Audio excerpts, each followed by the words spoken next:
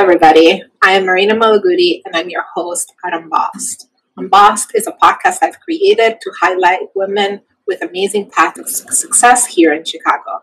Last year, I set out to interview the only 40 female CTOs in the city, and this year I've expanded to female CEOs and women in politics and government in Chicago. I'm excited to share these interviews with you, and I hope you contact me at www.unbossed.io or email me at marina@unbossed.io.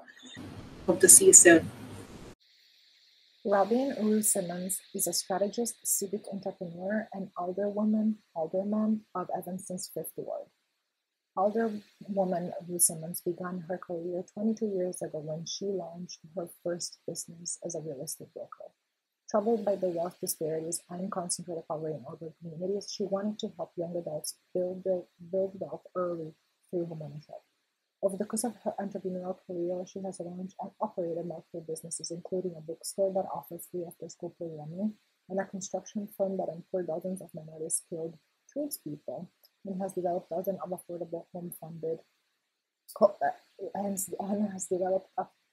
affordable homes funded by the Neighborhood Stabilization Program. Ruth Simmons was elected Fifth Ward Alderman for the city of Evanston in 2017. Since taking office, she has prioritized improving the lived experiences and expanding opportunities for Black residents. Most notably, she led the passing of the nation's first reparation program, which will be funded by the first $10 million of adult-use cannabis sales tax revenue from the city of Evanston. Robin is the chairman of the Reparations Committee, a strong advocate for social equity applicants in the cannabis business. Known for her solutions-only approach in service and business, Alderwoman is the Director of Innovation and Outreach at Sunshine Enterprises, which has supported over 1,000 neighborhood entrepreneurs, 98% African American, 74% women, in launching and growing a business. She also serves as Chief Strategist at Ujima Solutions Group, LLC, in addition to managing residential and commercial property that she owns.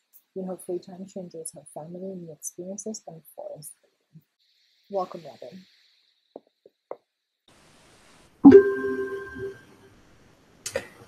Hey everybody, this is Marina, your podcast host with UNBOSSED. Today, I have the pleasure to talk to Robin Ruth Simmons, a public policy strategist, entrepreneur, and currently alderwoman of the city of Evanston. Welcome, Robin. Thank you. I'm very happy to be here. Thank you for the invitation and for highlighting unbossed women. Thank you so much. So I start you off with something that perhaps will take you back a little bit. I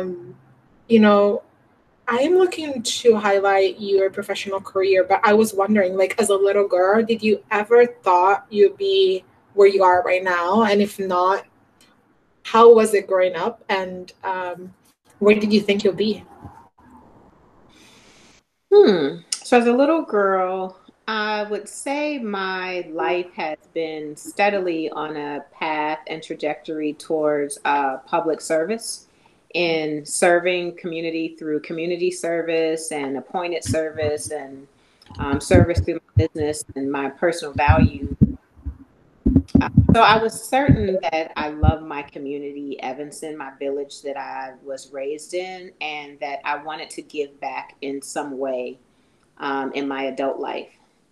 Being the alderman is not that far off from what I would have aspired to do, but what I've been able to be a part of in my term as alderman was certainly not envisioned. And I'm very proud of the work that I've done along with my partners, my colleagues, our allies, organizations in town recently to advance racial justice in our community. Absolutely. And we'll get into that for sure. Did you have anybody who was perhaps an inspiration that led you into this type of giving back to social work, giving back to your community? Absolutely. So I'm really fortunate to come from a family of strong women that are servant leaders and come from a community that has many examples. Not only my grandmother and my aunt and mother, the community leaders like Alderman Dolores Holmes, the alderman before me, who also was the executive director at a nonprofit that provided programming to neighborhood families that needed it. We had, Mayor Morton and even Mayor Tisdale.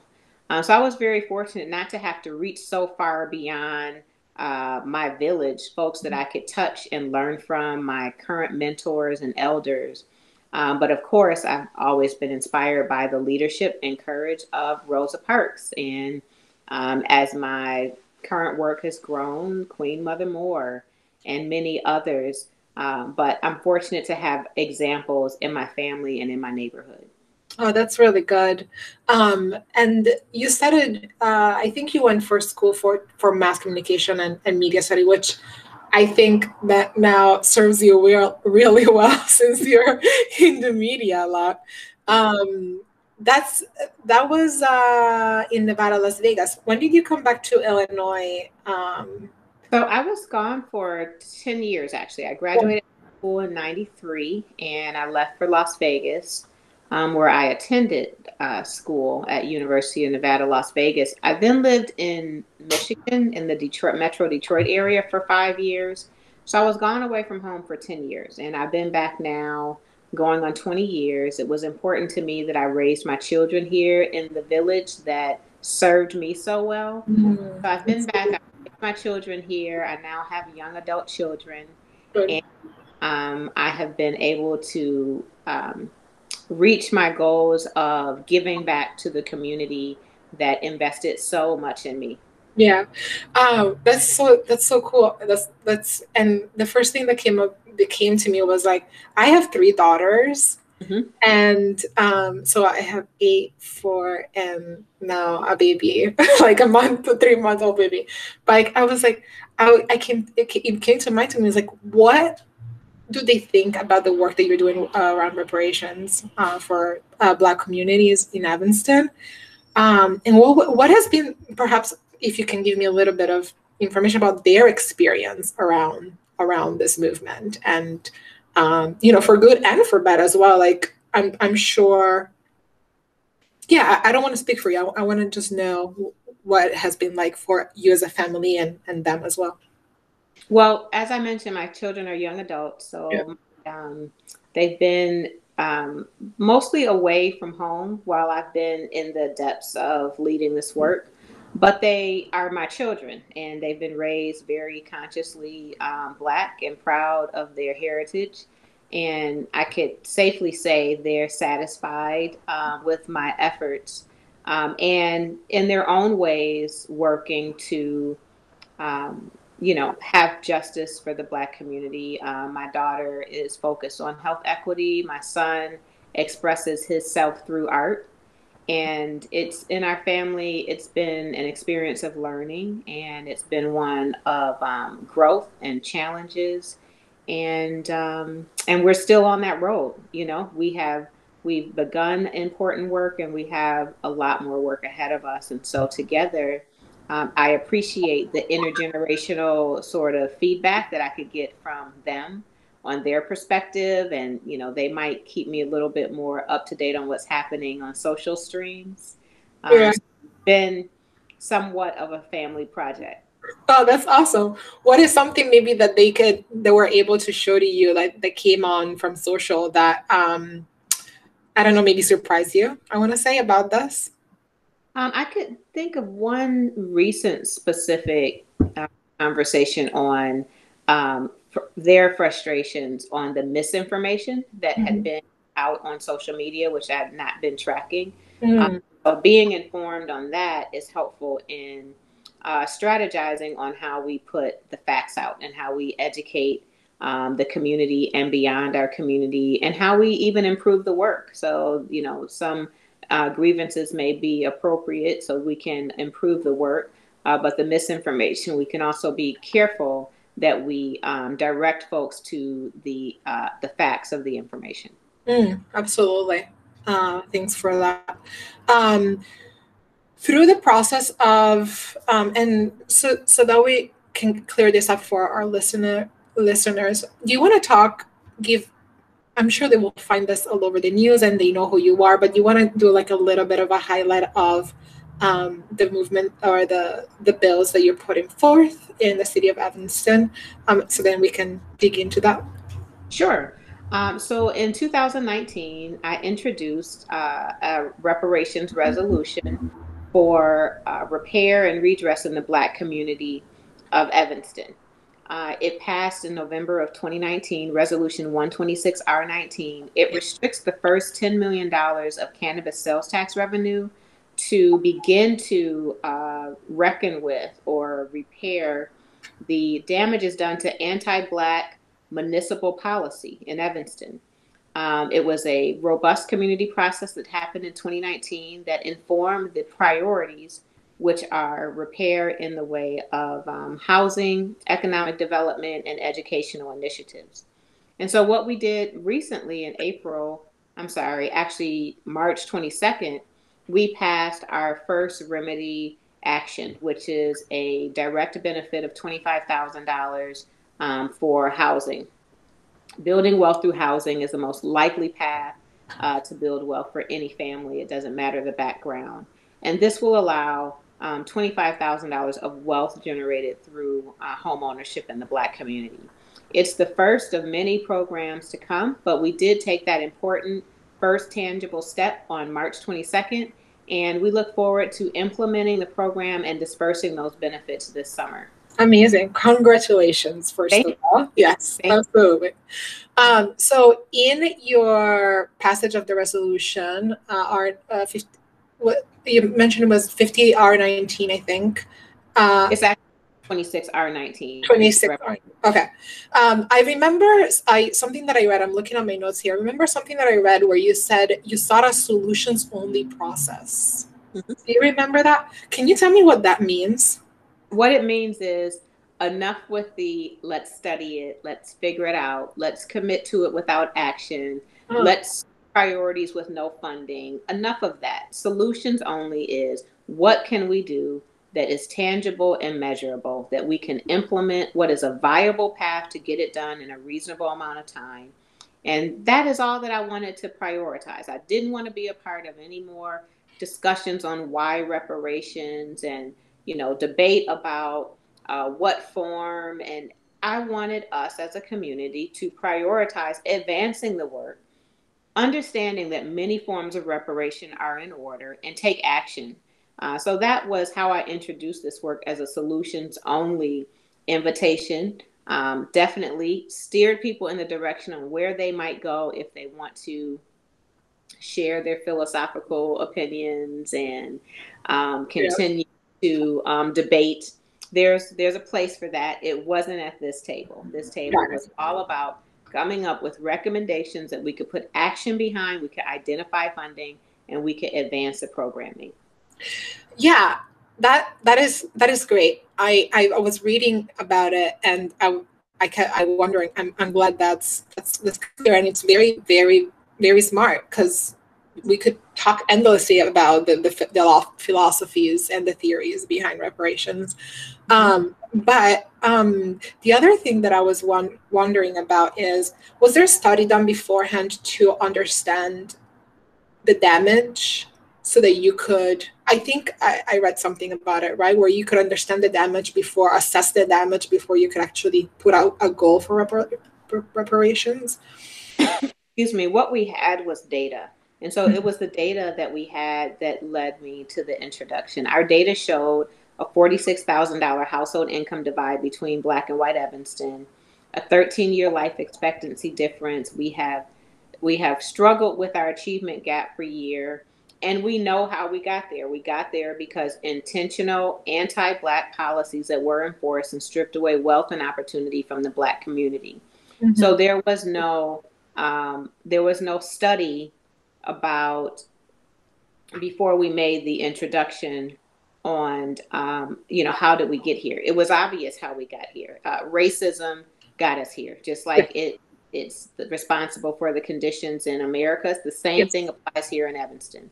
Right. A specific policy that restricted the Black community to living in one area of the city is what separated us physically and therefore financially or economically. So we started with data, we started with a commitment, we looked at many resolutions we had in the past that committed to our values of inclusion and diversity and Black Lives Matter and so on. And we introduced reparations as an action plan to make good on the things that we say that we value. Absolutely. Thank you for that. That is amazing. I, as a data person, which is my job, I am extremely always happy to hear that data is used in order to make sure that things are measured and identified and highlighted and solutions are created out of that. So that was great. What is the goal ultimately of what you're trying to achieve? If you had everything you and your community wanted, what would that be? Well, the outcome that we're looking for is to bridge our racial divide, for the Black community to be made whole, restored, and for us to enjoy the same livability as our white friends and neighbor. That's the hope. That goal in terms of budget programming is still under development. Yeah. The initial program is a 10-year commitment with a $10 million budget. My belief it should be expanded into perpetuity. It's going to take generations, many generations, for us to bridge our racial divide. So right now we have a committee, a new committee actually that was just appointed, a new city council that's coming on that will build on the work that has been started in 2019. Beautiful. Would you say you use the same data, those the wealth gap divide, the health gap, the educational gap, those same markers, are those the ones that you're looking at when you're setting these goals in terms of like closing up the divide and closing up the gap? So we need to be looking at every racial gap that we have. We need to look at every area of harm against the Black community and looking at remedies for that. The city government alone will not be responsible. There are, unfortunately, many institutional accomplices that got us here. So what we have passed in Evanston is that we will look to repair in the space of housing and in the space of economic development, as well as educational initiatives. Nice. Now, we have partners in town that should be matching or meeting us or partnering with us. We have healthcare systems in town that should be doing something reparative in nature. We just saw from the outcomes of COVID, the disparities in underlying health conditions, the impact, the increased amount of fatalities in the Black community, the economic devastation from the job loss from COVID. The healthcare system should be doing something. The educational system should be doing something. The business community absolutely should be participating. Yeah. So we know that there are many areas of harm. We have said yes to advancing those three areas, and we are hoping to partner with other institutions in their form of repair that is due to the Black community. Yeah, absolutely. Amazing. Thank you for this great first step, like you say, and there's many more steps that we can take. I have a theory that I'm gonna throw at you and see what you think. But part of I think like what I want to do with my podcast is to continue to promote women to engage in taking on careers in politics and social activism and things like that. And I went back and looked at the stats for the Evanston City Council, and I realized that it's 60% female, 40% male. So you have a lot of women on your city council. 30% people of color, for what I could tell, 70% white. So what that tells me is that you have a potentially like a good female mix of like people of color and white women on the city council for Evanston. Am I correct about that? Yeah, you're absolutely correct. So we're a diverse city. Yeah. We are predominantly white and affluent. we are less than 17% of the community as a Black community at this point. And our 80th City Council is the city council that I was elected to, is the most racially diverse, maybe ever, because we had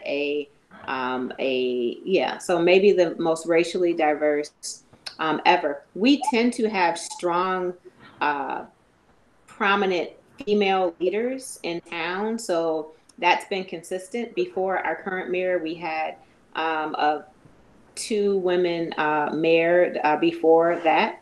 And so that's not unusual in Evanston. That is sort of the brand of Evanston. We have strong women leadership, and we have more growing diversity as well in leadership. And we have the incoming most diverse city council ever. I mean, I haven't seen any sort of report on it yet, but based on what I know about Evanston, it is a very diverse city council that is incoming.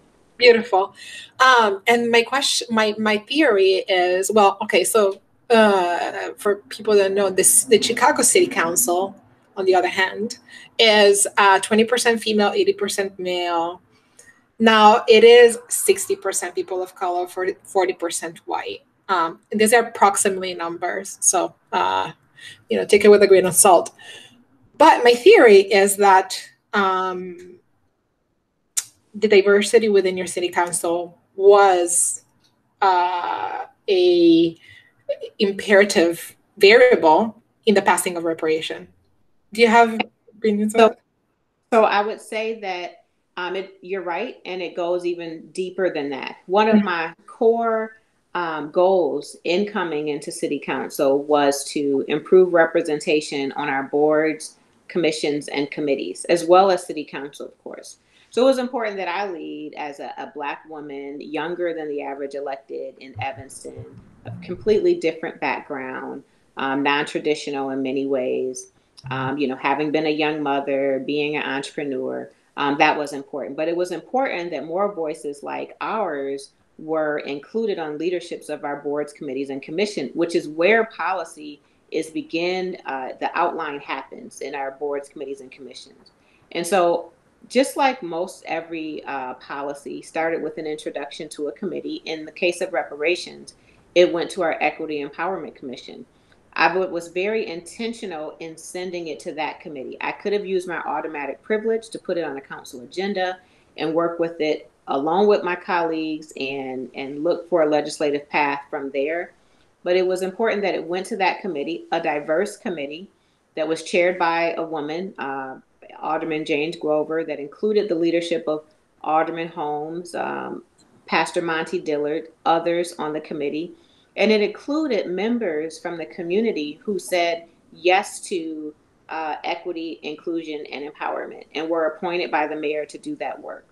So I do believe that it starting in that commission was important, because that commission was able to work with the community through a process and then make a formal introduction to city council. And I believe that was part of the success and path towards reparations in Evanston.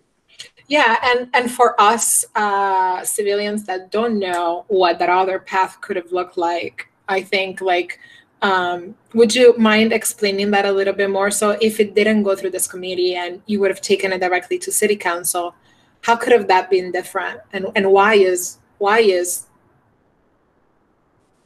almost like, I don't want to say why is it different, but kind of like, I'm like, why does it take one way and one way works versus another way and the other way does not work? Well, the other way could have worked. I thought it'd be more appropriate to go through the commission, because we have more opportunity for public engagement, and especially in reparations, that's the priority, that the injured community is leading the priorities. And so through the commission, there were opportunities to have about a dozen public meetings before it passed in 2019 that allowed the community to come, have public comment. We had working meetings where we asked simply, what forms of reparations would we like to see? How might we fund it, and who should qualify? And it was more appropriate that there was more participation and there was process from the community that led the introduction. Now, had it gone directly to city council, it would have needed to go back to those steps. We would have needed to have community-led meetings as well. And it was just more appropriate, as we see what the outcome was, to send it to commission first, that had a body that was sure to honor and value racial equity, just by the nature of the commission that they were on. So there was a lot of buy-in. There was their leadership, their own ideas. They were coming with their values to contribute to the work. And that path was most appropriate for our city. Amazing. That was very smart, because you got that community engagement right up front, and therefore your path was almost, I'm going to say almost, because it was probably not as easy as that, but it was almost cleared for the next step. And it had to be. And that was completely strategic. It wasn't happenstance. It was intentional, so that when I had to work with my colleagues on city council, I was doing it not as a, new alderman to the committee, but I'm saying, look, there were hundreds of residents from every one of your wards that were in support. Here are their stories. Here are their recommendations. Now here are letters of support from our senator, from institutional leaders. Here are letters of support from experts and organizations outside of our community that have been studying reparations for 30 years. So it's certainly not political. It's certainly not, short-sighted and only a personal mission of mine. This is packaged now with thousands of voices, including experts and stakeholders. And so now make a decision based on that. And that was the goal. And it was proven to be effective in getting the support of the city council and passing. Beautiful. Thank you for that. And very, very good, definitely very good strategy on your part to make sure that those reparations get in action, which, you mentioned intentionality about this whole process. And what came up to me was also like, when you were starting to talk about reparation, would you talk about a little bit, what was that like for you? Like, we know there is pushback. There's support, but there's also pushback. There's also, the stigma of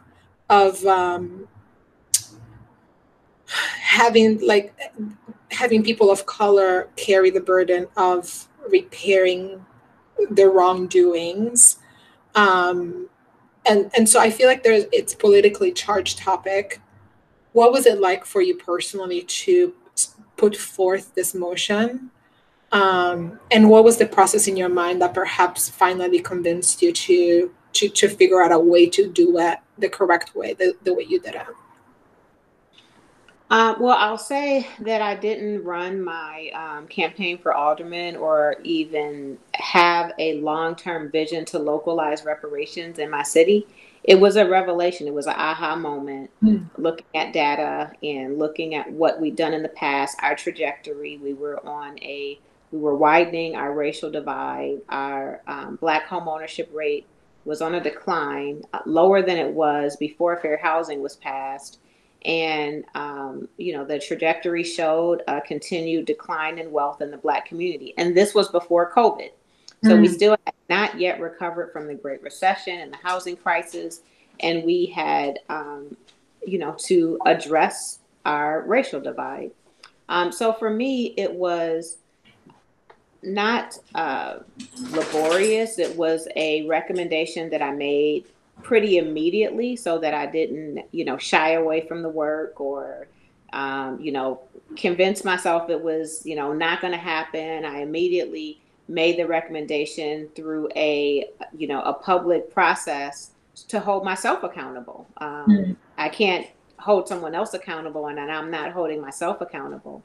So I made that recommendation and began the work. There's no best practice. There's no other city that's done it. Even our federal government has not passed it. So I was clear that there was going to be a hard workload ahead to get consensus and to innovate the legislation and actually pass it in a way that was tangible. And I was up for the challenge. It was easy because I have incredible colleagues, and we have an amazing staff. I worked very closely with my colleague, Alderman Ann Rainey of the 8th Ward. Alderman Braithwaite joined the committee. We worked very well together. Then we had the support of NCOBRA, the National Coalition of Reparations for Blacks in America, NARC, the National African American Reparation Commission, and more recently, partners like African American Redress Network and Howard and Columbia Law School. So it was a lot of work, and I didn't expect it to be so much work. I really thought I would make the introduction, find a best practice and a model in another city that had done it already, and we would retrofit it for Evanston and move forward, but that didn't happen. So there was more work than I was anticipating. I really expected I would get it so far, and then, some, university, academic institution would come and, figure it all out for us and just give us some turnkey legislation and we could pass it. Like I really thought that was going to happen. It didn't happen. But now I'm excited that the work has been done, because we can now work with those universities and institutions and let them know what we've done. What was the model? The viable path that I saw for us was to lead with community engagement and our case for local reparations, which was done by Shorefront Legacy under the leadership of Dino Robinson and his partners at Evanston History Center. And then have a strong legislative leader that did not let it die in committee or shy away or kicked up the road to the next council, that saw it through. And then a funding earmarked mechanism to actually deliver reparative justice to the Black community. And so that's what we did here. And we've been able to kind of pass along what we've done as inspiration to other cities. Amazing. Thank you. A couple more questions, and then I want to talk a little bit more about you and who you are. The first one is something that I got from part of the audience that I was discussing. I would talk to you at some point, hopefully. What was a position? Sorry. What was a position that you expected versus what you actually got? Was there anything surprising about it, and how did you handle it? I expected there to be a bit more challenge early on in terms of how do we do it? It's never been done before, and so on. There's very, very little of that. And we've been doing the work for 2 years now. So the only position that was unexpected was very recently. So again, we've been doing this work since really February of 2019. And then to get to March of 2021, as if it was a brand new policy that had not been completely, fully disclosed and transparent, with substantial participatory programming and international attention. Like, wait, no, there's not been enough process, or, this isn't reparations. Like, wait a second, we just passed it in 19 where it was reparations, where we identified that it was housing, economic development, educational initiatives. We worked in committee for 2 years. And so I have to say that was really surprising, but it was also very political, and that is expected and predictable. But it was disappointing that it was misleading to the community that's already hurting, that already suffers from so much intentional misinformation, that is already, concerned about our place here in the city. So it was expected, but it was disappointing that it was so organized and strategic in a misinformation campaign. I can say that it did bring up very important points that had already been discussed in the committee work for the last 2 years. And one point is that the financial institutions, their role in anti-Blackness and stripping away wealth, and how our program could support the financial institutions. Now, that's just false, but we had thought about their role. And as a result of that, we have been advocating and pushing them to develop a reparation program of their own that includes reparative mortgage products and other financial products. And in the meantime, what we're doing is we're providing resource guides to the reparation recipients on Black banks and other FDIC insured lenders that have a history of fair lending, and other resources and educational tools to supplement and build on the benefits that we are going to be delivering. Amazing. Yeah, that's very smart, because I was just talking about this with another Alderwoman. But the policies, it's not only public policy that is in place that causes this disparities and this incongruent or this differences in communities, is now has become part of the system. And so it's almost like as individual industries and individual companies have to rid themselves of those policies as well, because they have been embedded so much that it's just a matter of like checking oneself and making sure that we are doing everything we can to make sure that we're not discriminatory against people in our community. So I partner, like you said earlier, like partnering with companies in Evanston it's great work. Thank you. Yeah, I have one more. How do you think we can make reparation happen in Chicago? Well, I'm glad you asked, because the city, under the leadership of Alderman Rod Sawyer, passed a reparation committee. They were going for a commission, if I understand this right, but they did pass a committee in July of last summer. And now that committee was in Human Services, is now being chaired by Alderman Stephanie Coleman and Alderman Vasquez. And so I don't know where they're at in their process. And so I would love for them to begin the work. I know that the chairs are committed to it. And I would love to see the community support in COBRA in supporting the community, who's been very key. So Cam Howard. So I would love to see the Chicago community contact their alder people and say, hey, we're in support of reparations. Where is it at in the legislative process, so that we can participate, that we can begin to take action, we can identify opportunities to fund it. Like, you have to start the work. If you just stay paralyzed in, who's leading it and what's people's opinions and so on, the facts are Chicago has anti-Black practices that are harming the community historically and currently. There are practices that are stripping wealth, that are inhumane, that are over-policing. Pick any one of them. I mean, maybe you don't want to start with housing like we did in Evanston. I believe the city of Chicago's first focus is actually health equity. Very appropriate. Look at the conditions of COVID and the initial data that came out, where it was staggering, the disparity in the Black infections to COVID and deaths to COVID in the beginning. I don't remember those numbers, but start with health equity. Move on to over-policing, deal with the wealth gap, but take an action. And I would love to see that happen. I believe that Alderman Coleman is capable of getting it done. And all she needs right now is your support. You can use your platform to rally grassroots support and have them support her as she leads, because it's uncomfortable and often it's lonely.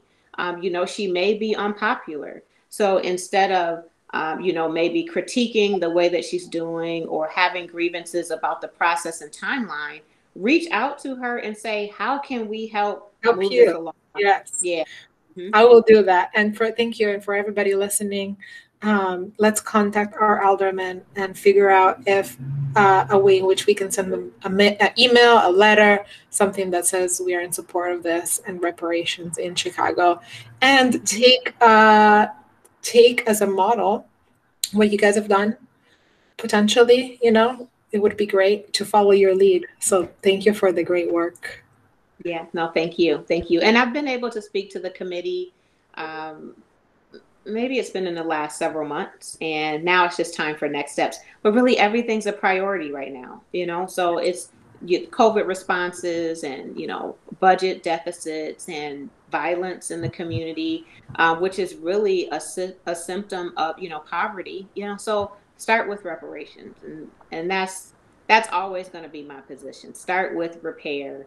And the rest that we're seeing is a symptom of the poverty that is intentional, based on anti-Blackness and intentional racism. So start with repair.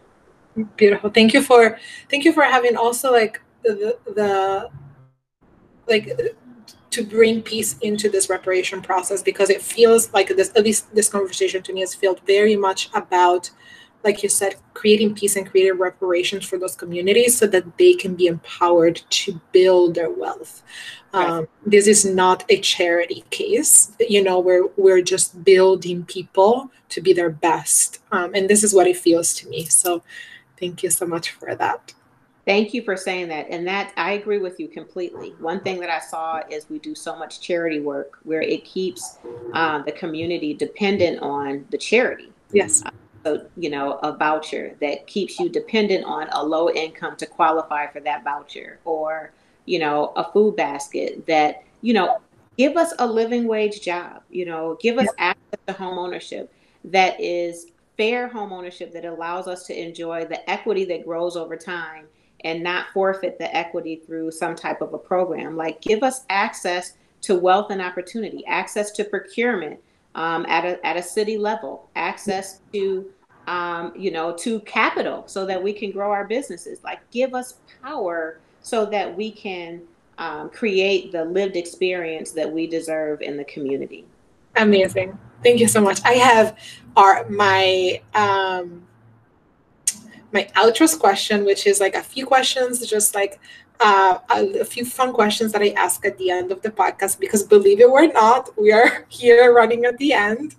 And so is there a book or a resource that you have gifted the most that you would like people to read or listen to? So if it relates specifically to reparations, local reparations. Sure. Okay, or anything you want. Yes. Anything that comes to mind that you feel like either you've read recently and has inspired you, or you something that you continually gift because you really like the message overall.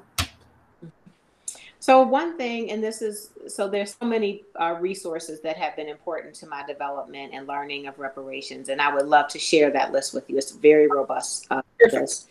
But a book that I'm recently reading is actually Valerie Jarrett's book, and just learning about her leadership and how she is an unbossed woman and has invented herself in ways to meet her personal goals of justice and equity, has really been inspiring. And I didn't know it was actually gifted to me.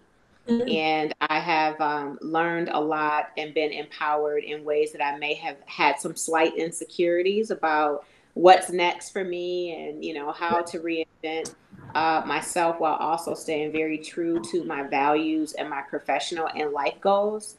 So I would say for your audience in particular, unbossed group of women, you might want to consider reading Valerie Jarrett's latest book. Okay. Do you remember the name of it? Just so that I can. I'll grab it for you. 1 second. Okay. Yeah, go ahead. Uh-oh, sorry. No worries. I'm like Googling at the same time. Area.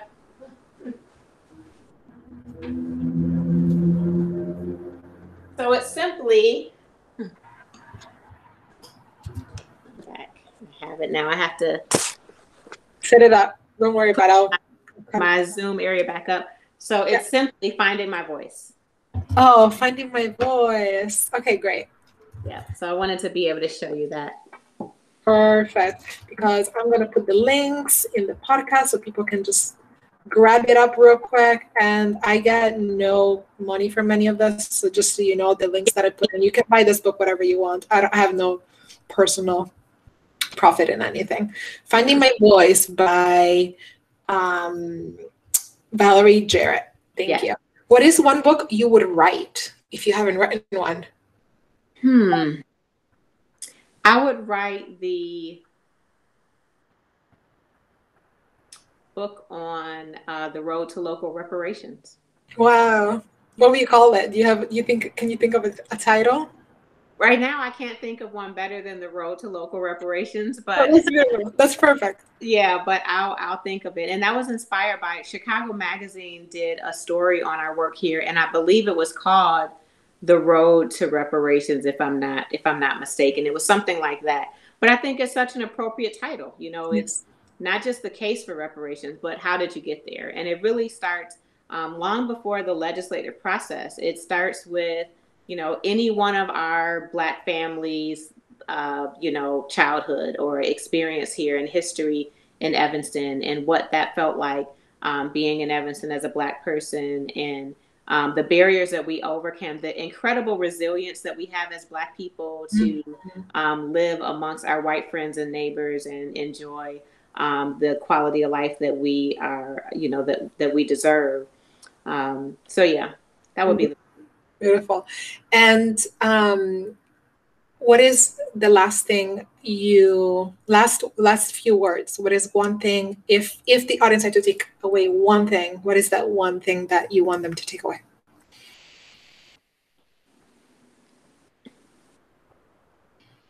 Trust yourself and take action. Nice. Yeah. Mm-hmm. Yeah. And if you want me to expand. Yeah, go ahead. You definitely, you know, we second guess ourselves so much, and we don't want to look silly or unpopular, but we all have a very clear voice and vision within us. And I think if you quiet the noise and you trust yourself and your own assignment or path or a vision, and then take that action. Don't be afraid. Take the action. It's for you. The rest, the resources, the relationships will come along with each step that you take along the way. So take action. Thank you for trusting yourself and taking action into this arduous process that has become the start of a very fruitful endeavor for your community.